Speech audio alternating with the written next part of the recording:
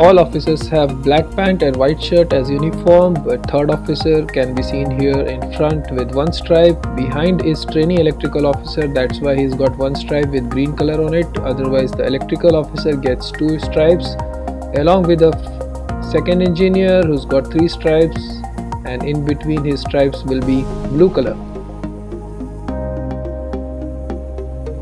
Followed by the fitter wearing the same coverall.